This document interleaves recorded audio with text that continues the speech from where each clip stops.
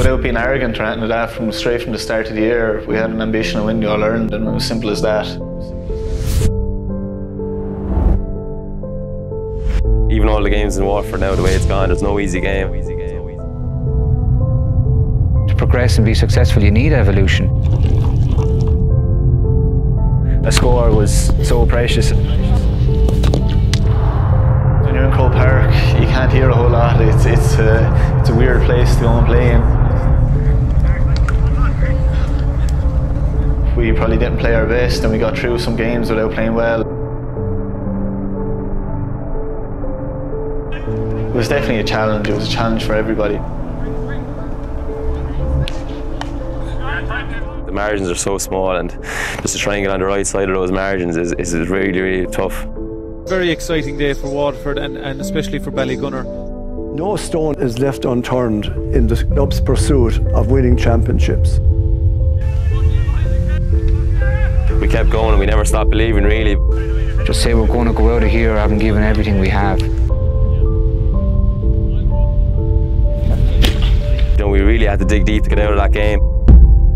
Yeah, something that we've never ever done before. Gunners, of course, hoping to win their very first, and indeed Waterford's very first All-Ireland title. Still kind of get goosebumps talking about it.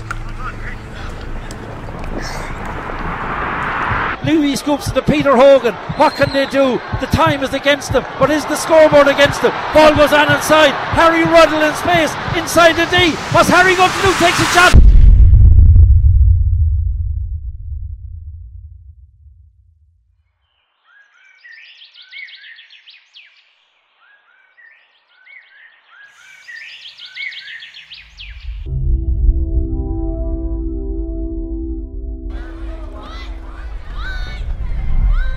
The club was founded in 1954, but when a man from County Louth came as teacher to Ballygunner School, the origins of the club began. Jimmy McGinn knew nothing about hurling, but he proceeded to learn all the skills of the game and subsequently the implementation of the skills. And after a few years, the school participated in primary schools competitions, and with some success, and indeed with quite an amount of success. So much so that in 1954, the club was founded. Remarkably, they fielded one team, a minor team, and remarkably as well, they won the County Minor Championship in the first year of its existence. I think there's something special here. I think if you look back, I know it was drilled into me by my dad when I was younger that, you know, the club was founded for the people and to give the people an identity about where they came from. And Mr. McGinn's vision was that. And what I really love about it is that spirit of the people, and the connection to the people is still there. What Ballygunner is in my eyes is the spirit, and to give the people an identity and a camaraderie that will row in behind each other wherever we go in the world. And I think that's what community is all about.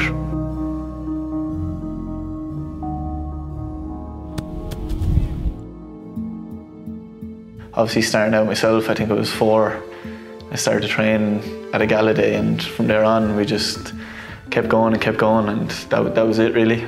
The likes of under 9 and 10 tournaments we used to go off to. I remember one in particular in Ballyduff. We went off to Kerry and that, and some great memories made. And older brother Jack kind of put the hurling in the hand.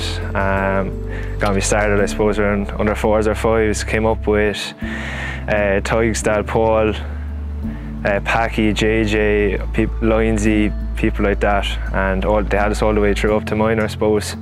Look, everybody's in the same boat at that age. You don't really know what you're doing, but you start to pick it up, and look, the coaches and that are great within the club, and they always have been. We've always had people to look up to as well, so it was great coming up training and some big names training you. Yeah, there's a lot of different things. Firstly, you know, when you grow up, it's probably something special that you can put so much time into with the same group of lads. Like, I'm 31 years of age now. It's probably up here more than 25, 26 years now, and still have most of my best friends probably have played hurling with me the whole way growing up, and some of them are still playing with me. But it's just the people, really. It's a great spirit up here in the club, and you know, whether you're young or you're old, we're all the same. We come up here, we're all rowing in the same direction. That's a special feeling. It's a special place that we have here, and we're so lucky to be from Ballygunner. It's you know, just see the development that's taken place over the last few years, and for the next generations, and that it's really special, and there's a lot of credit due to the people who are driving it at the top of the club.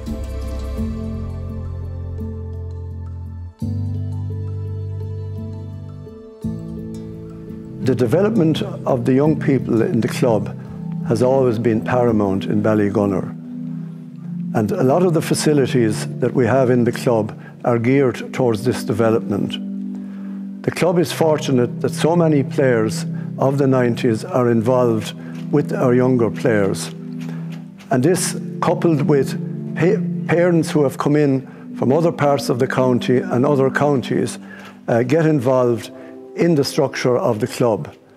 Yeah, it's unbelievable. I remember just the top field here when I was 7 years of age, picking the stones off it, and you know, even the bottom field, there was no dressing rooms, and we used to have an old Bell Lines container and there was a hole in the roof, and I remember even the city clubs coming out and they were laughing and making fun of us, and we were just kind of a bit different. But if you think of where we've come from since then, it's phenomenal. The work of all the community and the people. The facilities are massive, you know. I remember looking out in front of it here, I'd say when I grew up, there was the old clubhouse was there. It wasn't as big as it was now, and this pitch, I think nearly every single thing over the course of the last, as long as I can remember, probably 25, 26 years has changed, and that's, you know, in particular last year we got the lights. You know, we were training long into the winter, and that normally we would have travelled maybe to Carlow or we would have been going into the WIT, but I think once we came out of Waterford last year and the light was fading, we could come up here in Ballygunner, and it was great because people who were around and that, you know, they could come up during the week and they could see the team train, and there was young lads around who obviously wouldn't be going to Carlow or out to WIT, you know,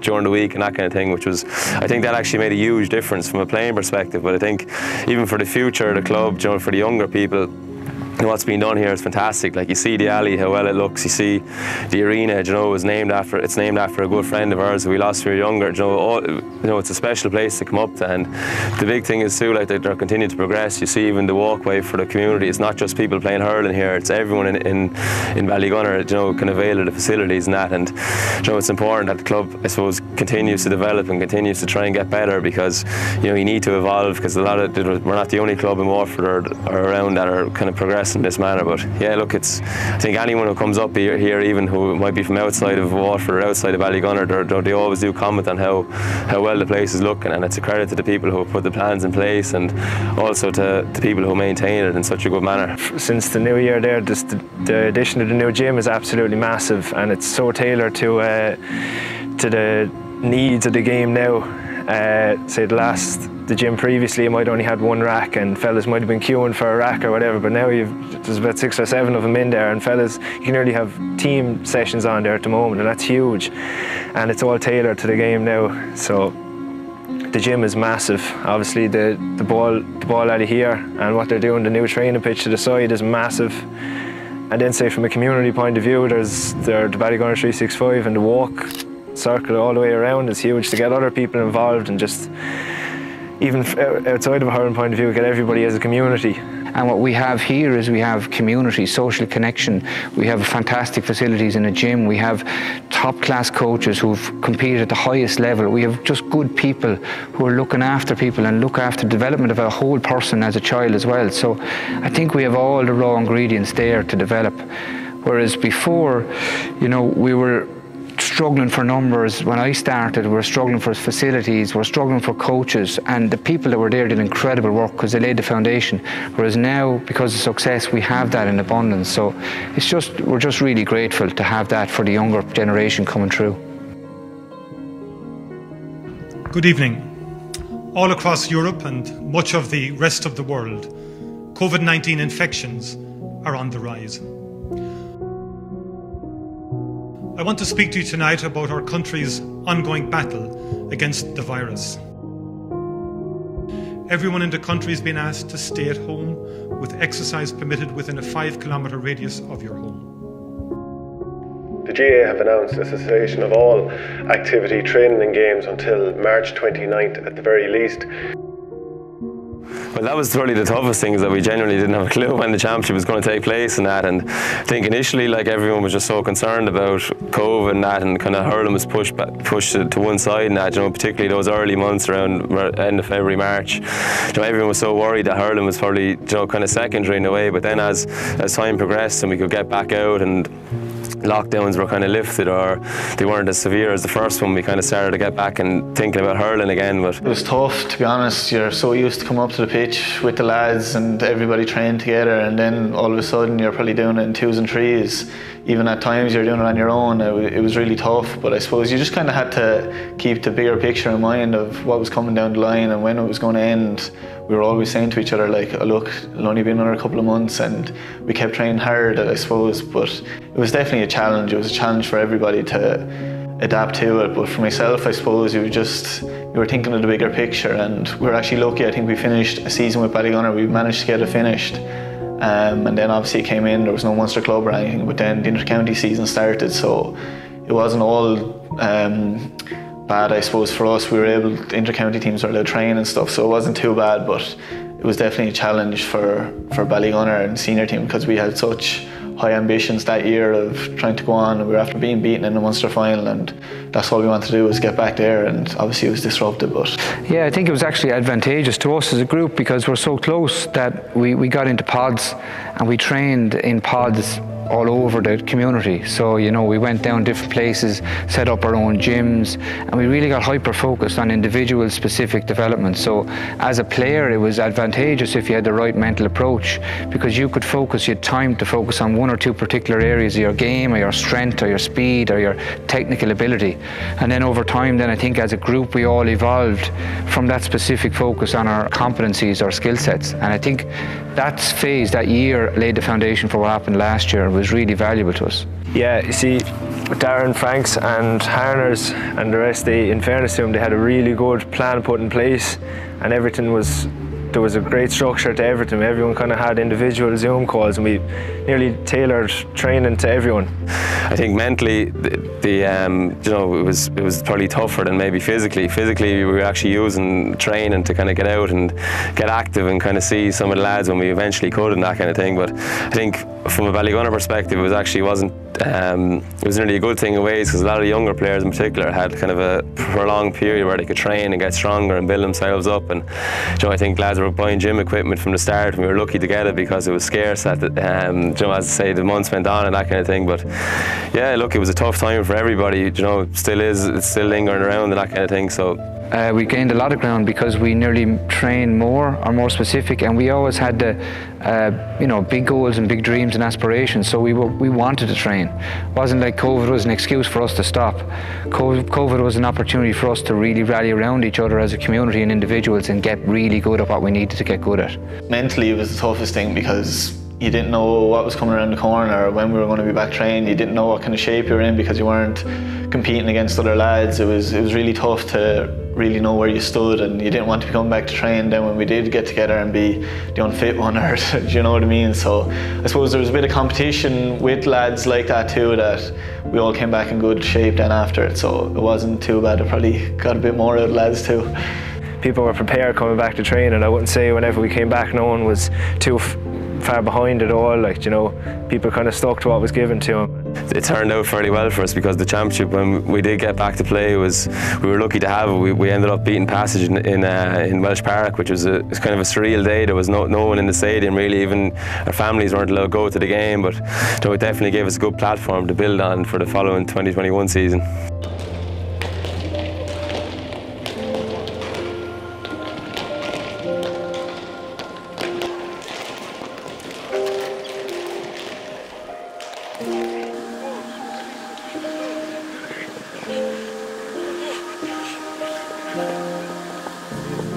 Without being arrogant or anything like that, straight from the start of the year, we had an ambition to win the All-Ireland, and it was simple as that.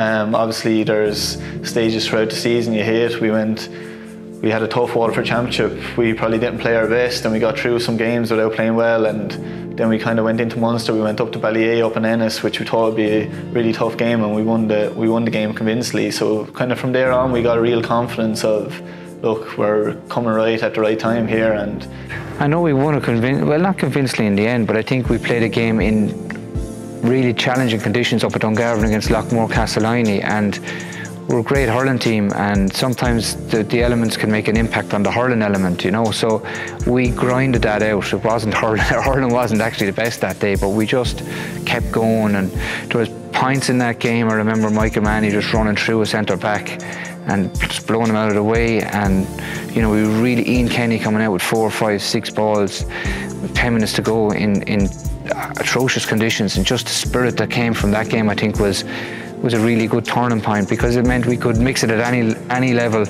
with anyone, at any kind of element, any weather, at any conditions. Big moments throughout any year when you get over the line, like that game against Lockmore was a massive game. I remember being in the dressing room at half time, and you know, we were our backs were to the wall there, and we really had to dig deep to get out of that game. And obviously then with COVID and stuff again was kind of back around in terms of lockdowns and restrictions around that time. So the Lockmore game anyway, that was a huge battle, and it was a huge line to get over, and it just showed, I suppose, character of the team to get over that day, because the conditions were awful. A score was so precious, and I suppose, yeah, showed the overall character to push on. It gave us huge confidence going into the Munster final then against Kilmallock. Look, there's all those games, there's no easy game. Even the first, when we bet Ballyhay, like, you know, they're such a good team and that, but they didn't maybe perform as well as they wanted today, and we probably played, you know, very, very well that day. But all the games, and when you get out of Waterford, even all the games in Waterford now, the way it's gone, there's no easy game. And I know it mightn't seem like that to some people if you beat a team well, like we did, say, against Kilmallock or Ballyhay, but it's definitely not the case, because the margins are so small, and just to try and get on the right side of those margins is really, really tough. Even against Schlockneil was a big, because that was a different test. We probably wouldn't have experienced, even from like an off the ball kind of a thing. We didn't know the Ulster teams. I don't know, they tried to get in your head, I'd say, a bit more than the teams around Munster. I don't know, it's just their style, and thankfully again stood up to that challenge as well. As I said, momentum then swung into the All-Ireland series, and I suppose getting to the All-Ireland for coming over Schlockneil was a big thing for us, because we were going into our first All-Ireland final, and look, that's what we set out to do at the start of the year, and we knew we had the panel of players to go and win All-Ireland, but it was just a matter of getting there was the big thing for us.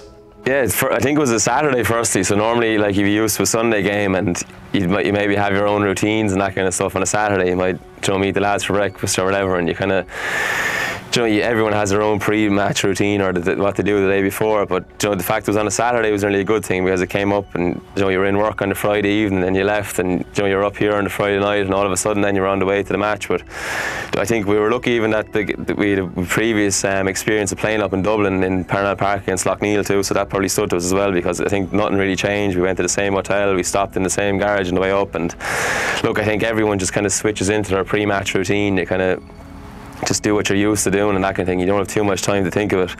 The other side of it was that there was actually, I know Ballygunner didn't play in an All-Ireland club final before, but I'd say the vast majority of the team, or even people involved in the background, had a lot of experience of playing in Croke Park. So, you know, most of the people would have been used to the dressing rooms there, and they would have been used to various different aspects throughout the day. You know, a lot of players would have had played in All-Ireland finals very recently and that kind of thing too, which probably stood to us. But no, look, of course you're nervous. It's a massive day for the club, but you kind of, naturally you're just so focused on what you're doing each day before that you don't want to get too much time to think about it. It starts whenever you leave here, get on the bus. Like the whole day is so exciting. It's unreal. You're getting on a bus with your team, and you might go, you get your meal, you're still all together, and I don't know, there's something special about it, just travelling together. It was just pure excitement, to be honest with you. It was getting on the bus with your best friends, heading up to Croke Park, your family and that with you. It was unbelievable, like, you know, and you still kind of get goosebumps talking about it. It was really special feeling. And then obviously before the game, a few of the nerves start to kick in, but the morning of the game was just pure excitement of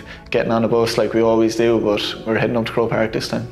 You know, you just want to get out there and get into the first ball and just trust yourself then to just embrace it, and just that, and maybe there was an element of embracing the occasion too. So just even going in, I suppose when you're that bit older, you have the experience and been there before, you just want to suck it all in, and you go in the bus and you see, you know, you see your teammates, your club, and just the red and black going down the street. It's just immense, and I think when you get to experience all that in your life, it's just a gift.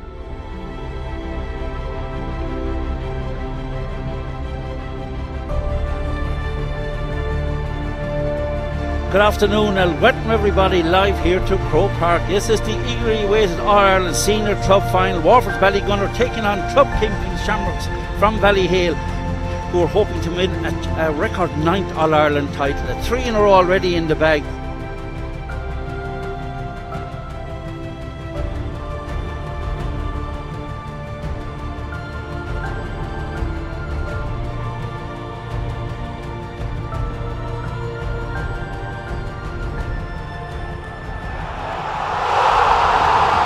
ball is in, the All-Ireland final of 2022 underway.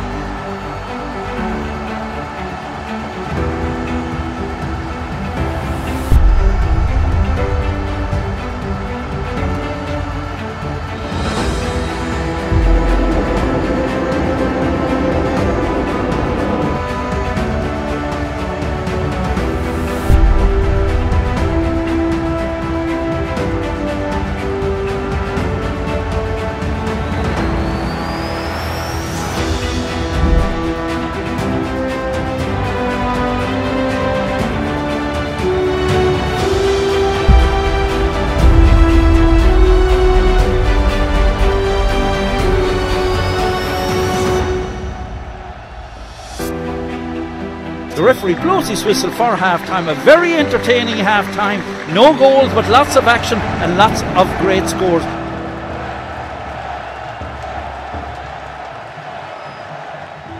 Going in at half-time at the All-Ireland, we were very calm. We knew we were playing good hurling, but we were after having a few bad wides throughout the game. And yeah, I actually think we performed very well in the first half too. There was lots of very good stuff about it, and like, you're going up against a team like Ballyhale, like, you're not going to have it all your own way. Like, I think a good peace of mind was that I thought it was very even, but we did have a few wides that were probably uncharacteristic. We probably would have scored them on another day, so it could have been even, or we might have even been a point up it. Yeah, I remember we had a good look at ourselves. We were good at that, which is obviously why we have succeeded in some sense. So we were saying, like, lads, we can't leave like that. Like, you know, we had a number of wides. We made, maybe our decision making was a bit off, and I remember us calling each other out and said, we're not leaving this pitch like that. We can do better. And it was like, mentally as well as physically, it wasn't just come on, let's go, big kind of hoo-ha. It was very kind of calm, and that was it. But the main message at half-time was just, look lads, we never know when we're going to be back here, and it was as simple as that. So reiterate that, look, you have to give everything, because you might never be back here. There's been so many teams, I'm sure, playing All-Ireland club finals, and they might have thought they might have come back the year after, but they didn't. And I think I remember one or two people in particular stood up and they said, like, whatever happens, we're going to leave it all out in the field now, and if it's not good enough, it's not good enough. But we can't come off the field and not knowing that we have given it everything. And a huge 30 minutes for Ballygunner now as a club, Kieran. Huge 30 minutes for this group of players and management. It goes into Colin Fennelly. Colin Fennelly in space in a 1-on-1, must be goal. He's going to score. How does Saki do it, as he did all year? Ball comes it's in the ricocheting into the back of the net there. Half break for Ballygunner there.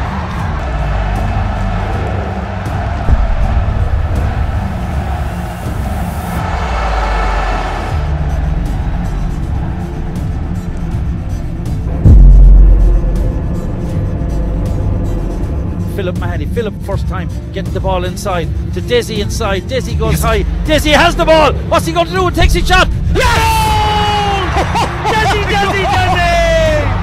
What a goal by Desi! He was up against Mullen, the small man against the big to score. He delivered when it was needed, and now, Owen, can they do it? We're back to 2, of course they can. They definitely can, Keane. Back to 2 points. Instantly, it is. You're just trying to get on the ball straight away and just ease yourself into the game.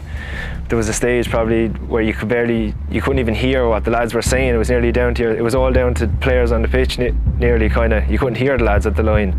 So we kind of just had to stick to what they had implemented with us all year, and don't resort to long ball really. Well, one thing is we probably spoke about being in that situation. I know it might seem mad now, but we did genuinely speak about that before different games. We looked at different scenarios, and if we were in a certain situation, if we were 2 or 3 points up or 2 or 3 points down, what exactly would we do? And we were training mentally, physically, a multi-sensory approach, visualization, meditation. We drilled that into ourselves 6 months previous. So when it came to that high octane, high pressure environment in Croke Park, we were just trained to do the same thing, think the same way, be in the moment. So wherever your position was on the field, you had the same process, whether it was the 59th minute of the match or the first minute. And it really, really was drilled in. We worked through that consistently throughout the year. So I think it's just because of our training, it led us to that. It wasn't something that just happened overnight. And that then manifested in us doing what we always did, even though the stakes were higher. He won 17, 62 minutes. Oh yeah, heading in 1 minute to go. We'll see what the ref gives, but a couple of chances to set up some attacks there, and unfortunately they came to nothing. That last ball just skirming out over the line. Being straight up, you look up at the scoreboard with 62 minutes gone, you're thinking, oh no, like, this is going to be gone from us, 2 points down, like, you know, and it was really tough, but in fairness, nobody showed that in their body language or the way we played, and everybody just kept going. 2 or 3 minutes goes up on the clock, and I remember one ball, I think Paddy hit it out over the end line. You're thinking, you look up and you think, oh, how am I going to face into these next few weeks or whatever, and that thought did go through my mind as well. But flicks the ball away to Peter Hogan, won back by Adrian Mullen. Mullen leaves it inside the 45. Coughlin tries to get his hand on it, but they win it back. Ian Kenny, he's been outstanding today, gives it to Paddy Levy. He too has done himself proud, and he wins the ball. Great play by Levy. Levy scoops to Peter Hogan. What can they do? The time is against them, but is the scoreboard against them? Ball goes on inside. Harry Ruddle in space, inside the D. What's Harry going to do? Takes a shot. Oh! Harry Ruddle! Number 17 on his back. Will that back be framed out Jack Beats tonight?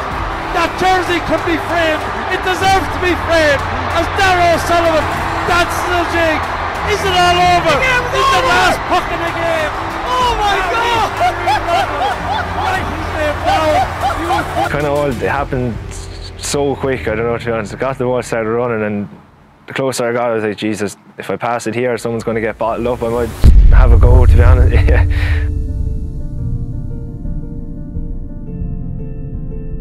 Memory you'll never forget. I can still replay it in the head, like in Everton, yeah. Something else. So when that ball hit the net, then it was just sort of such a surreal feeling, because you go from one opposite emotion to the other within the space of 5 seconds, and it's just the feeling after. I just, you know, even talking about it now, the hairs are sticking up in the back of my head. I can remember vividly. 4 passes before the ball got to Harry, but yeah, I was just standing in the middle of the semicircle, and I just said I better get out of here, I'm money in the way. So I just tried to make as much space for Harry as possible, and so did the other lads. And look, thankfully we done that, because it did open the space for Harry, and look, it was an unbelievable finish.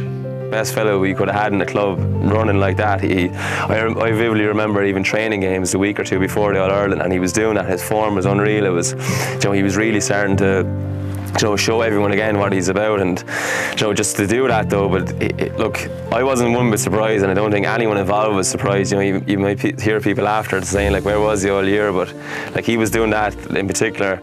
COVID probably, you know, he really made up his mind that he was going to train really, really hard, and, you know, that was a lot of hard work that came into it. There was no fluke about it. I've seen him do that so many times over the last 6-7 years, and so many people have. But yeah, just what a goal, what can you say, really? He has heard the name of Harry Ruddle, they have now, and I'm sure Frankie King, Charlie Lepner, Pat Flynn, Pat McCarthy, Pat O'Sullivan are looking down, and of course the great Paul Foley, Gary Murphy and Niall Warren. They wore the black and red with pride. They have pride in their club. Their club are All-Ireland champions. Bonded everybody as well, to say that, you know, through all the dark days and community spirit, there's something more that we get out of it than just hurling, you know.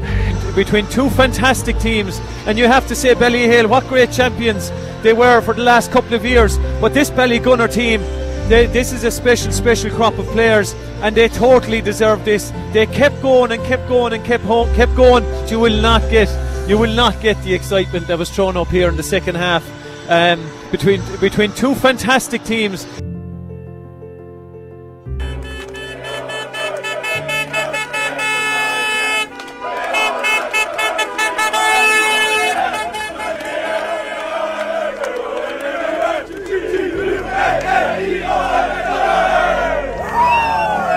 People you mightn't have seen as well in ages come together. It was like the whole community came in for one. That Saturday night was a day we'll never forget. Day and night we'll never forget.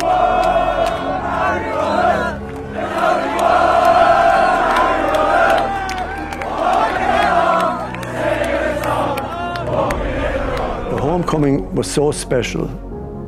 No matter what happens in the future, there will never be an occasion like it, winning your first All-Ireland championship.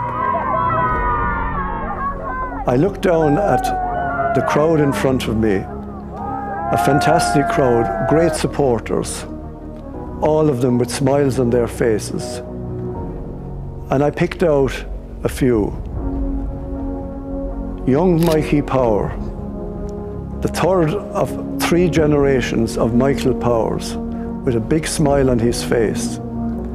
Mick Gaffney, who managed the club to win 5 championships in the 90s, and a man who recently became very ill and who travelled to Croke Park and has since passed away, Michael Carney.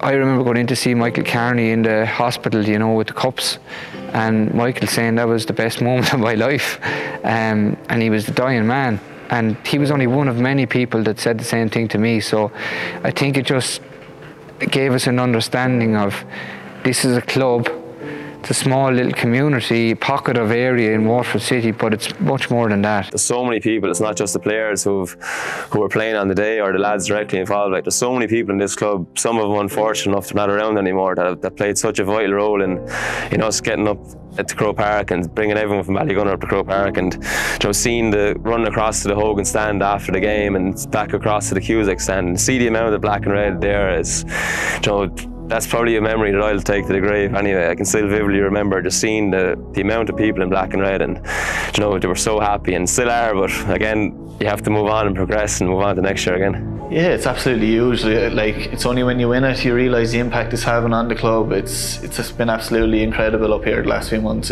You see the joy on the kids' faces, parents' faces, older people that are involved in the club for such a long time that never seen anything like it. It's had a huge impact, and I suppose on the group of players it's something we believed we could do, but it was just a matter of doing.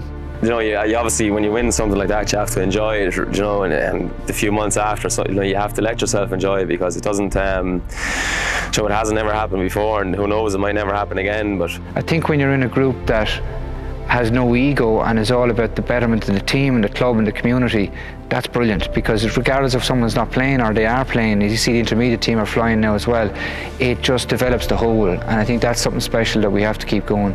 It's something we believed we could do, but it was just a matter of doing, and now we've done that, which is after giving us great confidence.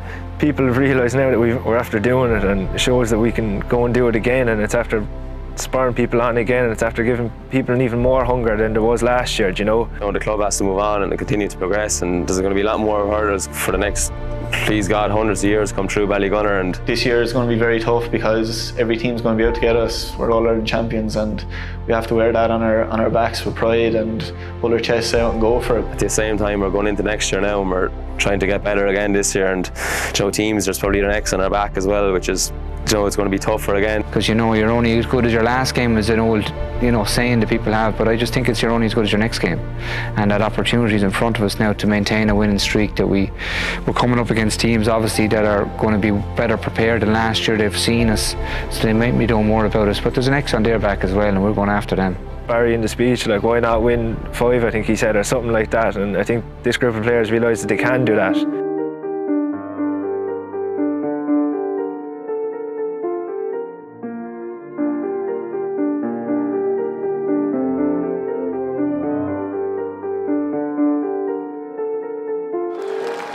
And I tell you, it's a testament. Harry Ruddle scoring that last goal. Fair play to you, Harry. Hey! Up the Gunner! Woo! Harry Ruddle, Anam Untach, cool Untach, agus na Gunners a buan, an Crab and Shutra Nona, and you have Doa Shaftieg and like N and Adieg, Krichti Stramatula, the end.